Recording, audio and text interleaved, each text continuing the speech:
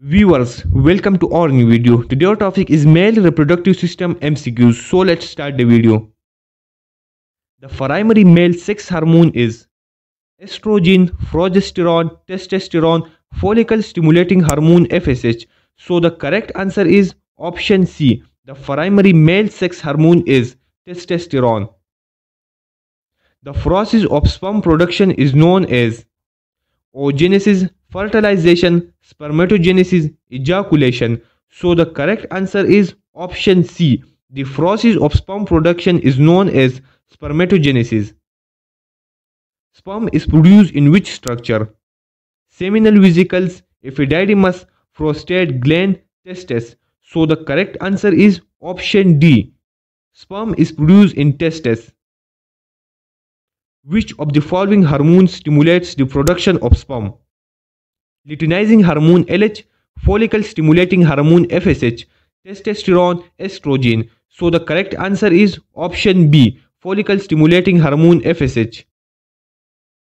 The process of releasing sperm from the penis is called erection, ejaculation, fertilization, spermatogenesis. So the correct answer is option B. The process of releasing sperm from the penis is called ejaculation. The male reproductive system is under the control of which of the following systems? Nervous system, endocrine system, digestive system, respiratory system. So the correct answer is option B. Endocrine system. The male reproductive cell is called ovum, spermatozoon, zygote, blastocytes. So the correct answer is option B. The male reproductive cell is called spermatozoon. Which of the following is the most common cancer in males? Testicular cancer, prostate cancer, penile cancer, bladder cancer. So the correct answer is option B. Prostate cancer.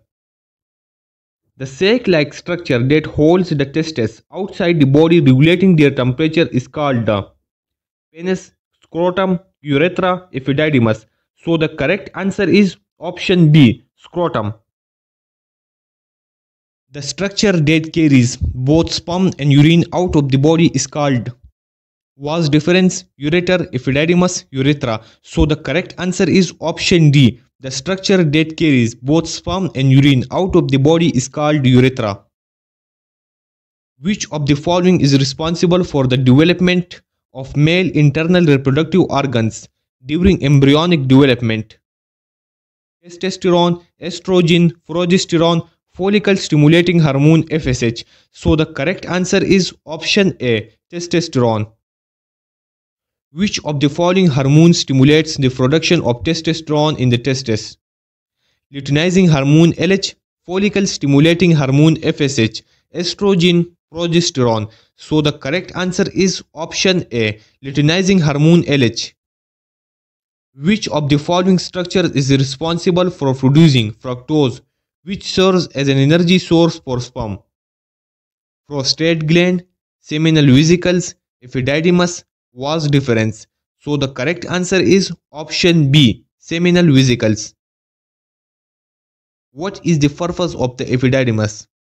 Production of sperm, storage and maturation of sperm, secretion of seminal fluid, transportation of sperm to the urethra. So the correct answer is option B. Storage and maturation of sperm. The male reproductive cell contains 23 chromosome, 44 chromosome, 46 chromosome, 48 chromosomes. So the correct answer is option C. The male reproductive cell contains 46 chromosomes. Which of the following is responsible for the production and regulation of sperm cells? Seminal vesicles, Leydig cell, Sertoli cells, Cowper's gland. So the correct answer is option C. Sertoli cells.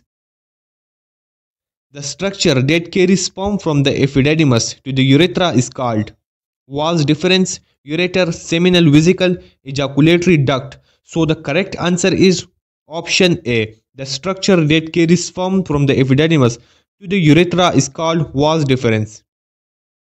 The surgical procedure that involves the removal of the foreskin of the penis is called circumcision, epididymis, ejaculation, none. So the correct answer is option A, circumcision. Thanks for watching. Subscribe MCQs 1 for latest MCQs.